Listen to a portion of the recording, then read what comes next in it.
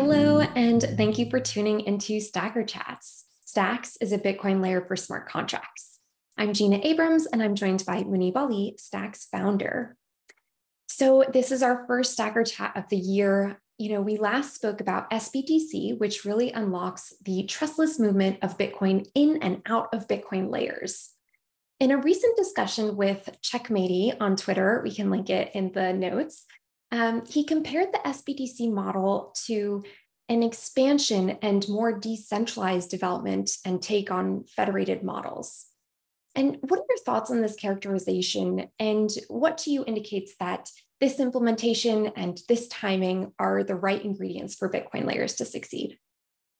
Yeah, I think in a way, I like the mental model because it helps clarify a bunch of things. So let's say that you take a federation design, let's say Liquid, as a base case. So in Liquid, what happens is that there is a predetermined set of entities who are the signers.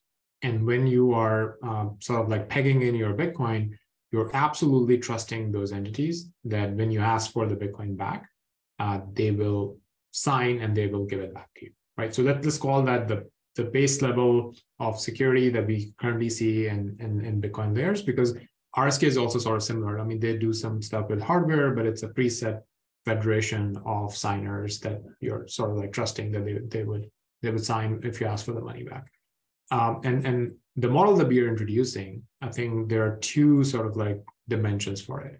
The first one is the group of people is dynamic and open, meaning that anyone could participate to be a signer. So it's not a predetermined federation. So you could be anywhere on the planet, really, and you could become a signer on the network, which is great. It's like Bitcoin, like anyone can become a miner. Open systems are great. And that also means that it's dynamic, meaning that you're not relying on a particular company or something. People can come and go.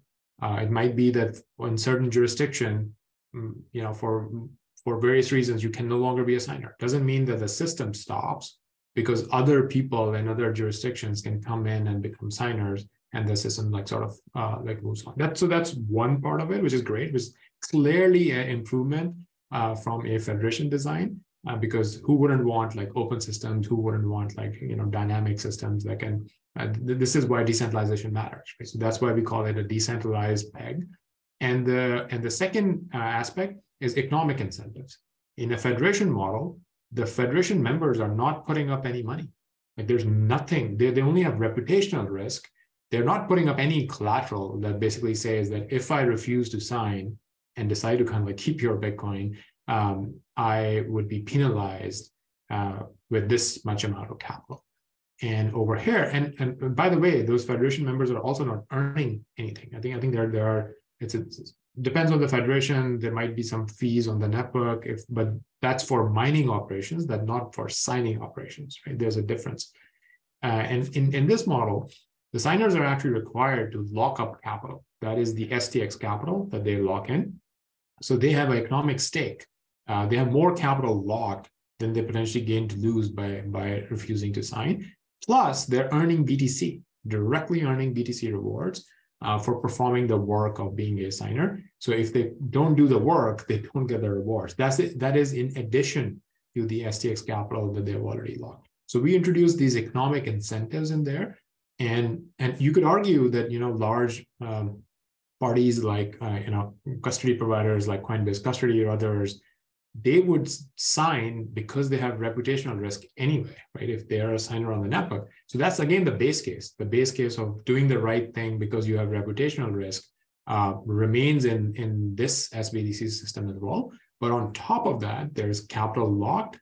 And on top of that, there are the BTC rewards that people are getting for doing the right thing. So this is how I would think about it. That the base federation system gives you certain properties, and this is an improvement in decentralization, in openness, in economic incentives on top of that model.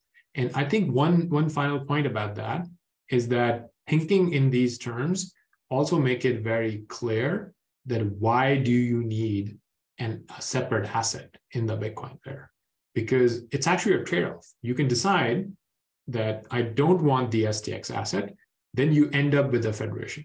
Then it's no longer the open permissionless system where anyone can come in and become a signer. Then you don't have the economic incentives anymore. There is no capital there by definition to lock, right? So it's a trade-off. And it actually, that comparison makes it very clear if you're looking at Bitcoin layers that, okay, Stacks is a Bitcoin layer, Liquid is a Bitcoin layer, one has a separate token, one doesn't. What's the difference? The difference is a federation versus an open system with economic incentives. And then users get to pick, the free markets get to pick which system they want to use. And I think that's overall very, very healthy for Bitcoin to have all these different layers and different options available to people.